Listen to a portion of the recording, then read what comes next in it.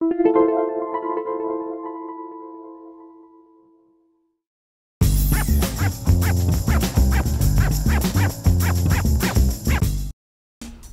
to My Long Island TV. From Manhasset to Montauk, we have traveled our communities to bring you the following events. I'm your host, Waldo Cabrera. My Long Island TV starts now.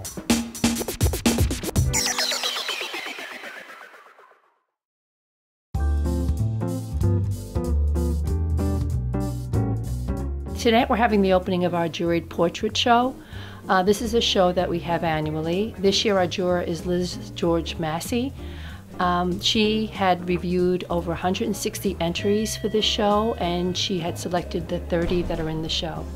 These artists come from all over the island. We even have one of the artists that comes from Sweden that entered the show, so we're very excited that our reach has obviously gone beyond Long Island. There were only 3 awards, so that made it very difficult. One Best in Show, which really deserves it, and 2 others. And one is a pastel and 2 oils.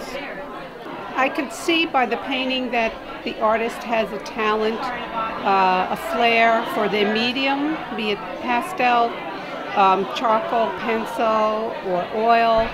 And also they know their technique.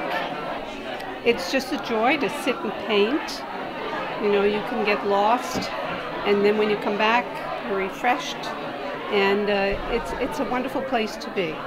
And I'm sure all these artists feel the same way.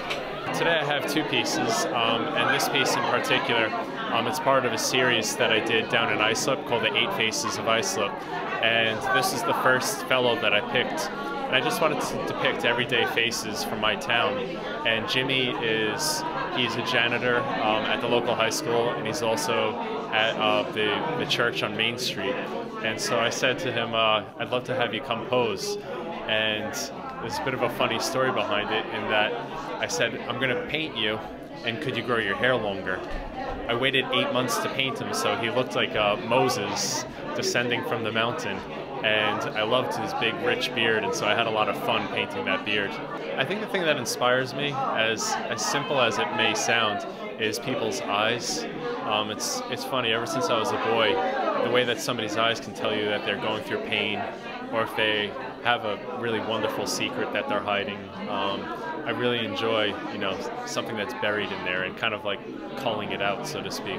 This piece is a portrait of my niece, and it's all done in pastel. Everything's inspiring. I do landscapes, portraits, still lifes, and I enjoy teaching very much. So everything's inspiring. How did I get started? My first job was at the Metropolitan Museum of Art. And I used to wander the great halls, and I used to be so inspired by the old masters, Rembrandt, Sargent, Velázquez, and I just said, I have to learn how to paint like this. This particular piece is my art teacher's wife. And I just took a picture of her one day, and when I saw it, I said, that would be a great portrait. And I know her so well, so I knew how to render the portrait based on the photograph. Most of the work is from a theme that I call the myths of man, which is my interpretation of some of the great faces and the great humans of the world, such as McEvoy. McEvoy is an inspiration from the Napoleonic Wars.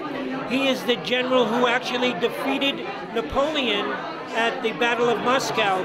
So I was inspired by all the different people that we know as names, and I choose to put faces and bring humanity and emotion to those names.